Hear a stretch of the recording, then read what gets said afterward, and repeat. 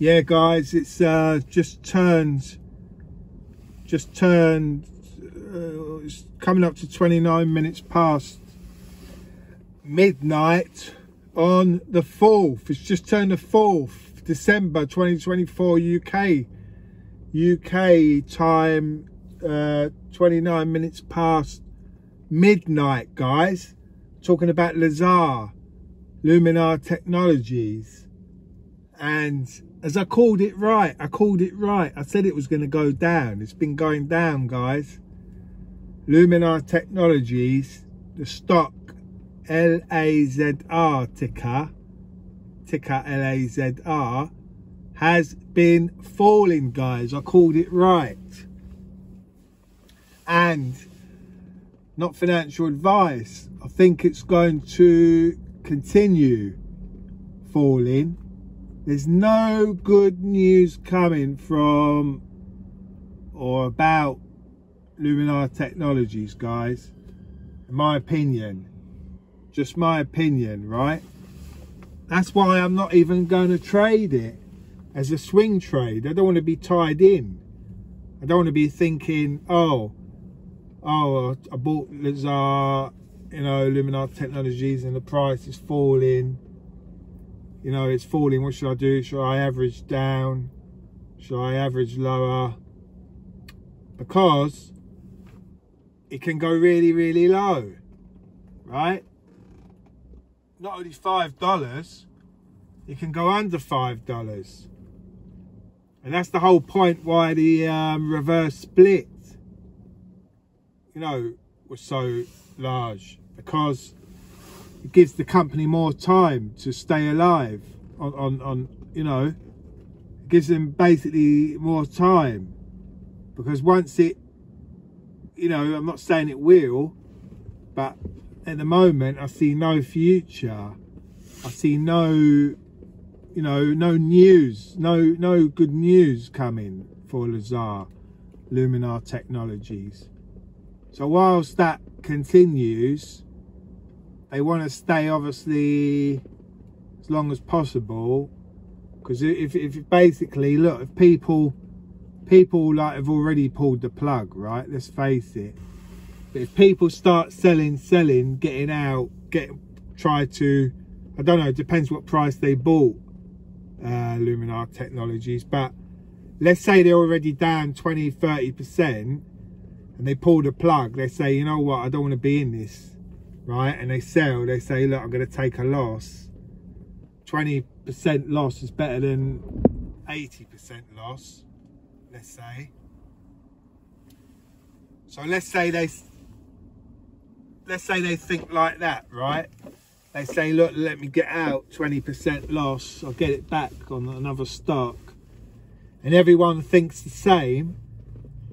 Stock can go down to, like, you know, $4, $3, $1, below $1, etc., right?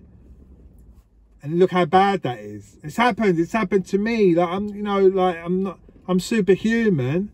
I call it right most of the time, but sometimes I get caught out on certain stocks that I got too like, what's the word? Not optimistic, but I took a chance, let's say. I took a chance, you know? I took a chance and it went wrong when I shouldn't have. Not to say I didn't call it right overall, like, you know, like with prices day to day, week to week, but in general, long term, on certain stocks, it didn't turn out good. And, you know, LAZR, Luminar Technologies, is one of those stocks you can get a bad feeling about, you know? You can get a bad feeling about overall. I mean, at one stage, you know, I was hopeful. At one stage I was hopeful, but then certain information came in and I started to change my mind, you know. I started to change my mind about Luminar Technologies. That's why I sold. That's why I got out. I mean, I think that there was a last rise, right? It went up. I think it was just after the split. I think it went up.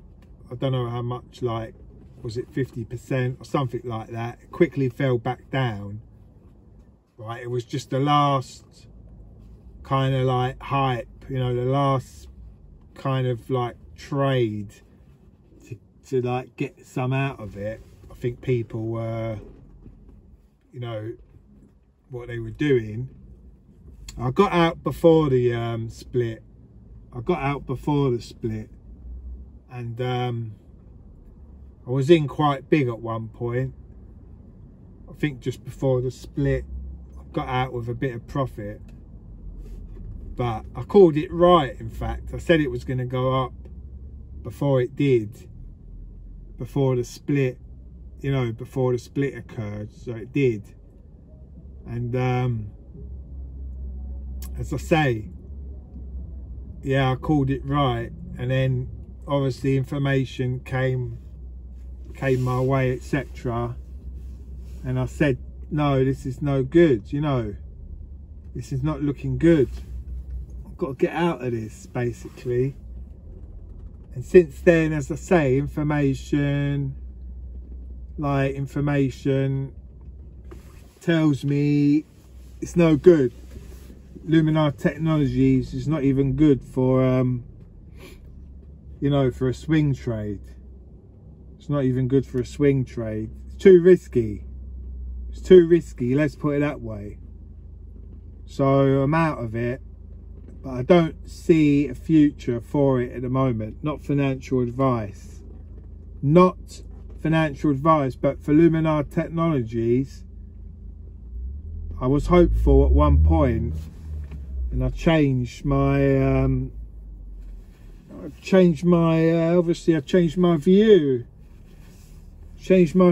on it, you know, and that really sealed the deal, really. That not sealed the deal, that really, you know, was the last straw, let's say, of all the bad news when they did that split. That told me a lot, you know, that told me a lot. That's what they do when stocks are dying, you know. They split, and, you know, and they you know, like they have a split, or they add more stock, and that's it, guys. There's so many stocks that have died that way.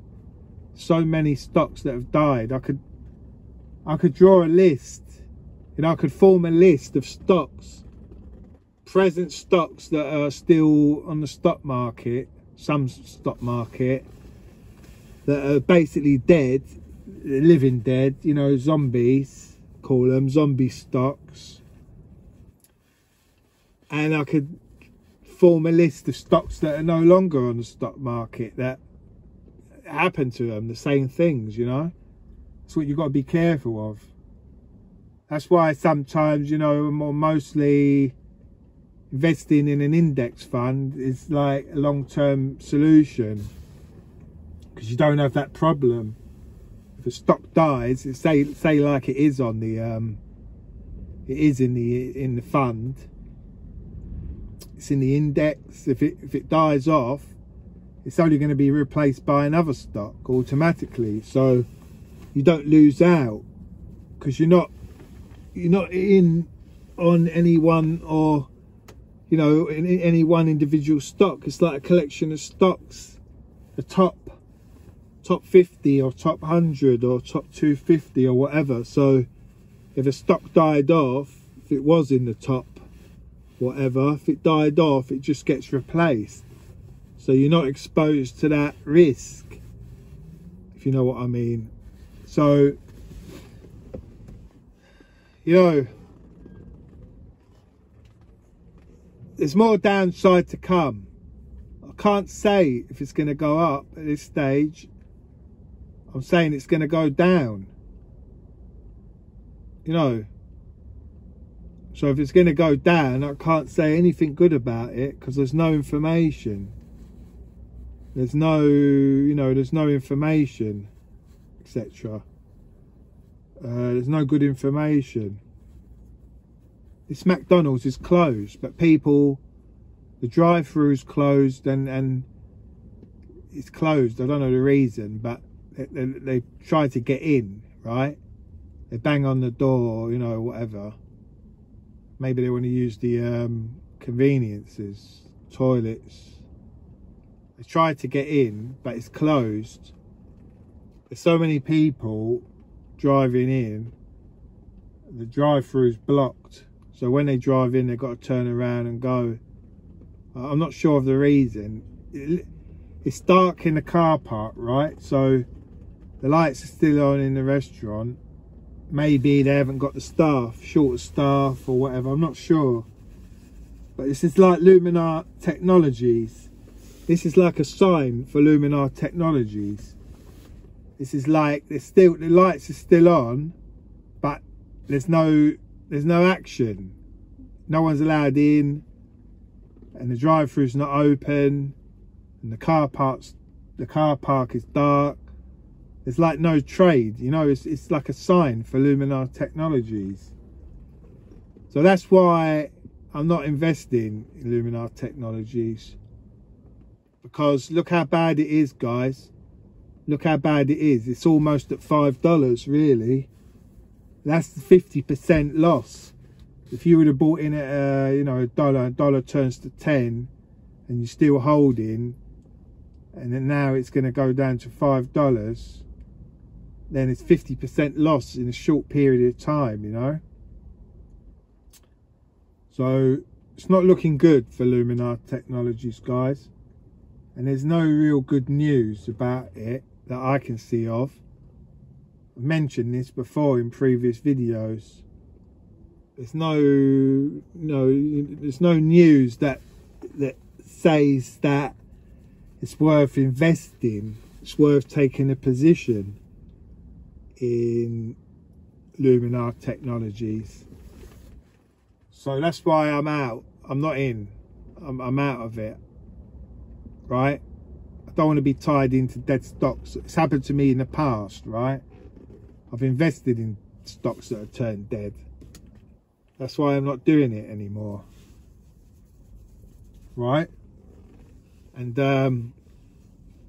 you know, you learn by your mistakes, etc. So Luminar, it's over for them, I think. It's over, because look, a lot of car companies, not just talking about EV, because they don't just go in EV, they go in non-EV, any cars, right? Like any cars, autonomous or not autonomous, doesn't matter. Any cars, a lot of car companies, they develop their own technology, right? And Luminar, see, there's competition already. There's competition. The fact that there's other companies, right? And so because there's other companies, there's competition, and stronger competition, right? The competition's stronger. And Luminar, they're in trouble. They're laying off staff, they're in trouble. Obviously, like the people at the top, they're out of it. Like, they're out of it with big profits, right? And they're long gone. That's what happens a lot of the time. They build up a company. It's a pump and dump, right? They build up a company, let everyone know it's like the best, you know, whatever, best technology. It's like no one else has got it, and something special, and everyone thinks it's going to go to the moon. And it did go to the moon, didn't it? Right? And then it crashed. And then they had their money out of it. They're long gone, right? You believe them or whatever, or other investors believe them back at, you know, at the time. And it all, they got their money, got their profit. They don't care, right? And obviously, it's all dying. It's all dying now, and they don't care. basically there's so much debt, so much problems in the company, not enough contracts, and as I said, other car manufacturers building their own technology, right? They don't need Luminar, right? They build their own technology, guys. So this is it. This is it. That's why I'm not in it long term, right? Or short term. I'm not going to trade it. It's too risky. Dropping 50% in a short time, right? It's actually dropped over 50% if you include that spike that occurred after the split. You can see that it's dropped, you know, it's dropped below 50%. No one's going to trade that, you know, no one's going to trade that, right? Because it's just going to keep going down, in my opinion. Down and down and down. And that's the point. So anyway, guys, like, I've tried my best with Luminar. I've predicted more or less every move. I said when it was going to go up, when it was going to go down, right from the start of my videos about Luminar Technologies, as you know, right? You can go back and listen to my videos on Luminar. When I said it was going to go up, when I said it was going to go down. I've traded it. I've even invested in it at one point and then pulled the plug, right? So as you know, like, I've called it right.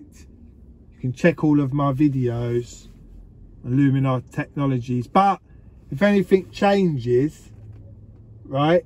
If anything changes and I come across some information about Luminar Technologies that you know could be worth telling you about, that maybe I think the price is going to go up, or if I see anything in the price action, obviously I'll let you know beforehand.